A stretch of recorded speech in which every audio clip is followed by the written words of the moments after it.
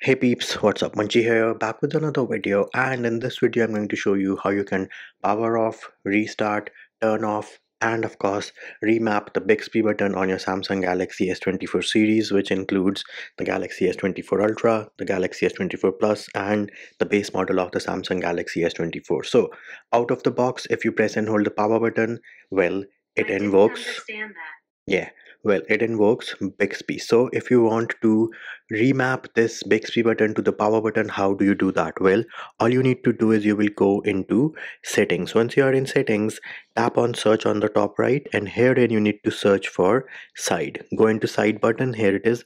Press and hold is right now set to wake up Bixby. We're going to say power off menu, and now if I press and hold the power button, I get my menu to power off, restart, emergency call, or medical information. Now the other way you can do is you can always swipe down from your quick settings panel once, swipe down twice, you will see this power button. Select this option in the middle. Again, we are at the same power menu from wherein we can power off, restart, place an emergency call, or get medical information on our Samsung Galaxy S24 series. The other option is pressing and holding volume down and power button at the same time. So if I do that, press and hold, keep them press and hold, here it is. I have my power menu, so I can power off, restart, place an emergency call, or medical information. However, if you keep it pressed and hold even on that menu, it is going to perform a force restart of your Samsung Galaxy S24 series, which is a pro tip because you can use this in case the touch screen on your Samsung Galaxy S24 series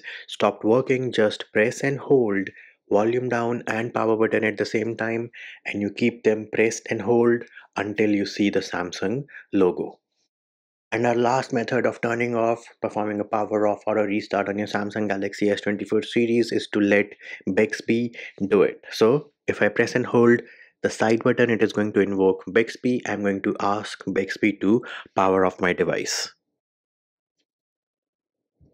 Power off. Are you sure? Yes, I am sure. Should I turn it off? Yes, please. And there it is, peeps. Those are the different ways in which you can power off or restart your frozen Samsung Galaxy S24 device.